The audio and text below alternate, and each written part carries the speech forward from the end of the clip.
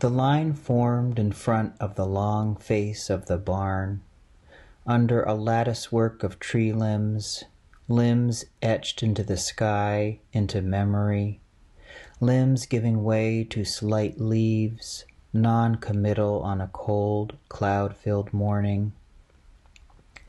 Formed to the left of the ox cart, clumps of manure still waiting to be shoveled, spread in the field.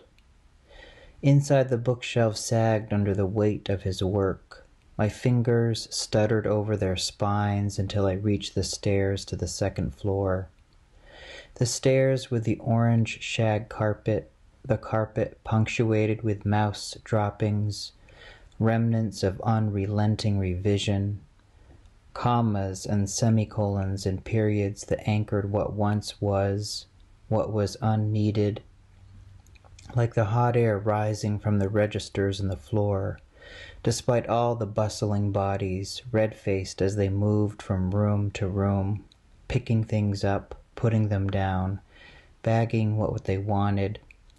I just wanted him back at his desk, pad of paper within reach, pen in hand. Just wanted Jane upstairs in her office, glasses in place, fingers poised above the typewriter's keys. So I let myself out, stepped off the porch, followed the line to its unceremonious end.